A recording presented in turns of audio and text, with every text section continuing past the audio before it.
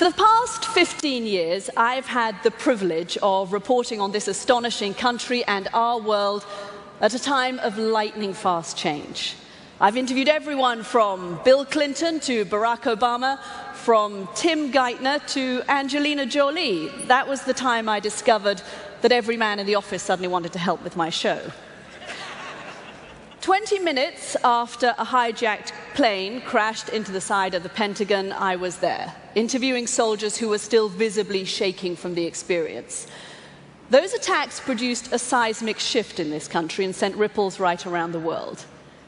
I think it's no stretch to say that 2 wars, a spurt of anti-American sentiment, the election of Barack Obama, today's economic crisis, even the surge in China are, to some measure, all linked back to that fateful day. And we have watched it all in real time.